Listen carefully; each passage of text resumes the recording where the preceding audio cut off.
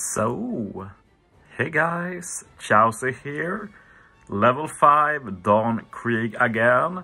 I'm going to continue on with the strat I used in my latest video. If you want a recap of how this strategy works, check the link down below in the description.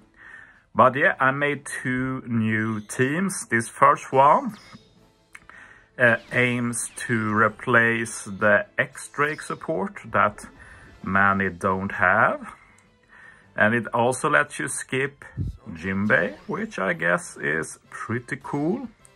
One note about this first team is that it uses no damage reduction sockets.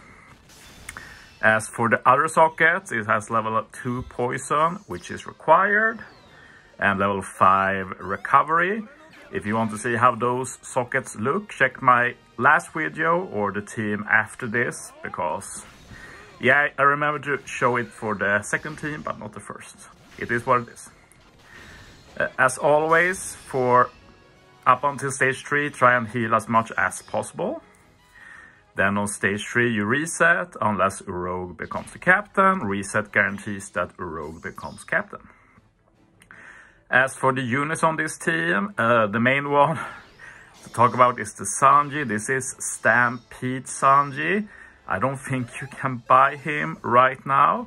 I think he was available for a bit during the film reruns like a year ago or so. But yeah, not possible to get now, so sorry about that, at least from my understanding. So yeah, this is the no damage reduction strat. We take exactly enough damage, so Rogue procs. This doesn't work for the other teams with this strat, because with Jinbei, he has inherent side damage reduction socket, so that's a no-go. Reduces the damage too much, so that's why the strats vary a bit. This stage is going to be basically the same as in my last video. Swap Marco Whitebeard, I saved them for last, so we can consume their recovery orb while hitting hard. Uta to guarantee full ward of matching orb with the super. And yeah, just copy how I target. Maybe you can make some minor change depending on your investment, but both these teams will require quite high investments on your units. Especially the Ryu and Shiryu, I'd say. Marco Whitebeard is not needed to be level limit break 5 with this team. You can actually put Kiko ISO support on them, so that's one cool thing with this team. And yeah, this Sanji does do an attack boost, so we can use it for final stage. And Shiryu has support to remove the bind the spear. So it means we can save Sanji support for something else.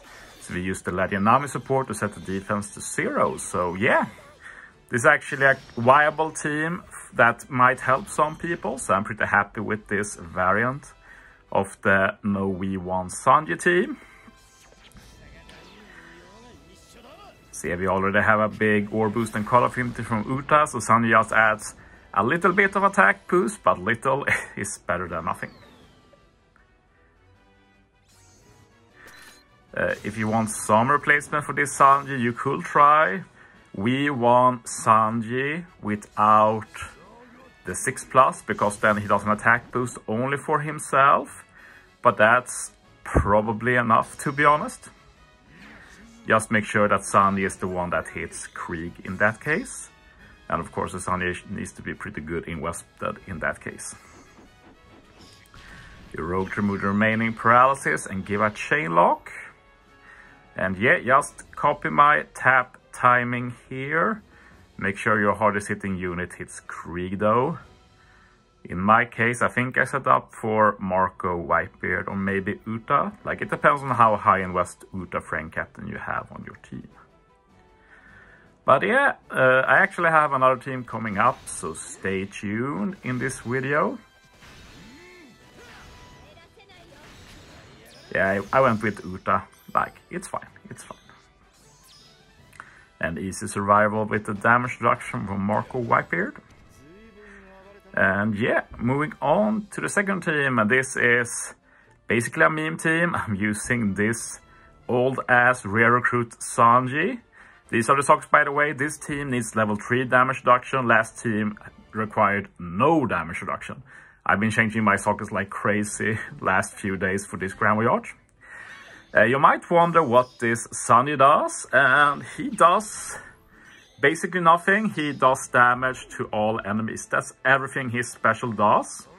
But at level 150 he has decent stats. It doesn't feel like it. Like, I've done a lot of runs for this Grand Voyage, and despite this Sanji, like 2500 attack, not the worst, but it doesn't feel like 2500 attack, so yeah, not sure about that. This strat is a bit different. This team, we're actually relying on this Sanji to kill Krieg final stage. This Sanji has V1 Sengoku support, so that's a 2.5 times attack boost for this Sanji.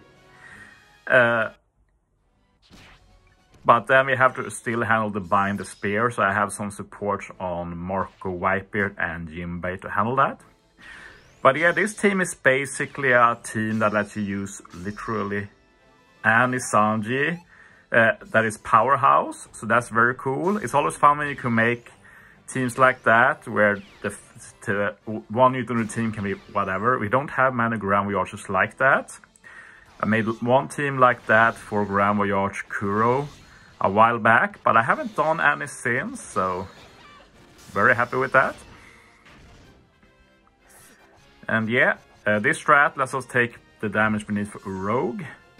We do take more damage than the last team I used though. So recovery orbs can be an issue here. You basically need some RNG to get an extra recovery orb, or you're definitely not healing enough with this team.